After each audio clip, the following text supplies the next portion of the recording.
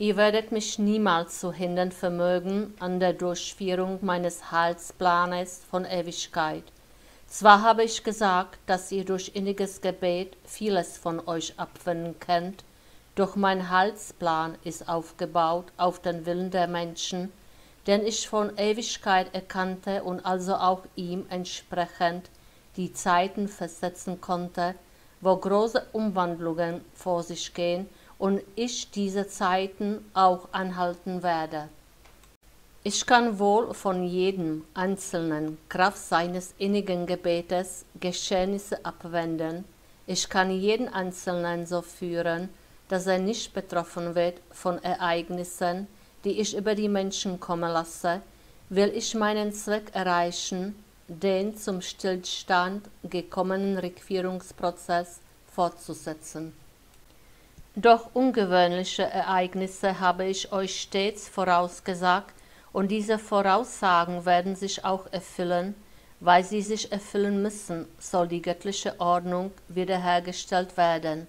Und ich weiß es wahrlich seit Ewigkeit, dass und wann die göttliche Ordnung nicht mehr angehalten wird, und konnte daher auch stets auf diese Zeit hinweisen und die großen Umwälzungen erwähnen, die unwiderruflich stattfinden werden, meinen Ankündigungen gemäß.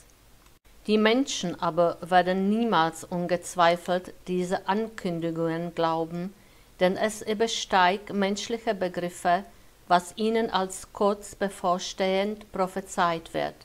Sie werden zwar an dem Ablauf des Weltgeschehens erkennen können, dass eine Änderung eintreten muss, weil die Menschen auf einem Tiefstand angelangt sind, der sich deutlich bemerkbar macht durch die Genusssucht und das übergroße Verlangen nach irdischem Wohlleben, irdischen Gütern und Ehre und Macht. Sie könnten also an den Zeichen der Zeit erkennen, dass jene Ankündigungen eine gewisse Berechtigung haben, dass sie ernst zu nehmen sind und entsprechend ihren eigenen Lebenswandel nun führen. Die Glaubenlosigkeit ist aber schon zu groß, als dass solchen Hinweisen Gehör geschenkt wird von Seiten der Menschen. Sie alle leben hemmungslos nur ein rein irdisches Leben und weisen alle Gedanken an eine anschneidende Änderung von sich ab.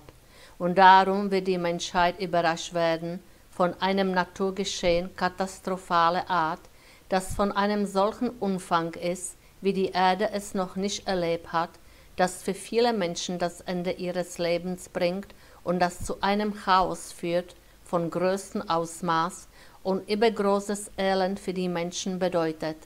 Es ist dies ein letztes Mahnzeichen und soll daher auch den Menschen immer wieder angekündigt werden. Meine Boten sollen die Menschen darauf hinweisen, damit sie die Wahrheit erkennen, wenn dieses Geschehen eintrifft und sie die letzte Zeit bis zu dem kurz darauf folgenden Ende noch gut ausnutzen für ihre Seelenreife. Sie werden zwar wenig oder keinen Glauben finden, und dennoch beauftrage ich meine Boten immer wieder zu reden, wo dazu Gelegenheit ist.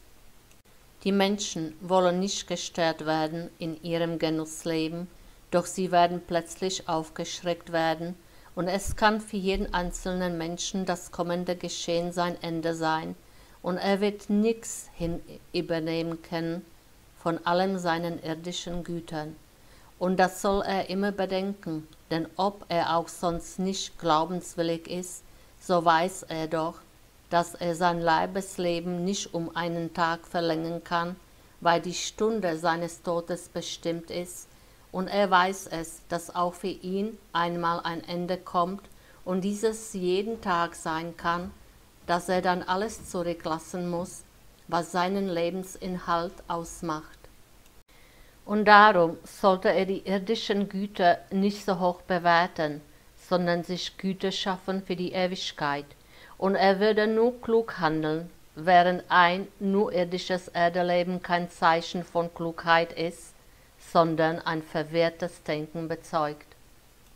Mein Plan von Ewigkeit aber wird ausgeführt, und es wird der Tag angehalten, den ich mir gesetzt habe, weil das Menschengeschlecht seine Erdenaufgabe nicht mehr erfüllt und daher von der Erde verschlungen werden wird, mit Ausnahme derer, die mich erkannt haben, die an mich glauben und mir treu bleiben bis an das Ende. Denn es muss die Erde weiter ihren Zweck verrichten als Schulungsstation für das Geistige, das auf dem Weg seiner Rückkehr zu mir sich befindet. Und darum kann auch das große Umgestaltungswerk nicht unterbleiben, und es muss alles so kommen, wie ich es immer wieder vorausgesagt habe, weil ich die Menschen nicht ungewarnt lasse und jeden noch Gelegenheit genug biete, zu mir zu finden und im Glauben und in der Liebe mit mir die Verbindung zu suchen. Und wahrlich, diese werden gerettet werden noch vor dem Ende. Ich werde sie zu Forschung abrufen, auf dass sie nicht in die Gefahr kommen, gänzlich abzusinken, sondern im Jenseits noch ausreifen können. Oder ich werde sie am Ende von der Erde entrücken auf einen Ort des Friedens, weil sie die neue Erde wieder beleben sollen als Stamm des neuen Menschengeschlechtes. Glaubt es, ihr Menschen, was ich immer wieder euch ankündige, denn es ist nicht mehr viel Zeit, und jeder, der guten Willens ist, kann noch gerettet werden, auf dass ihn nicht das entsetzliche Los der Neubahnung trifft. Amen.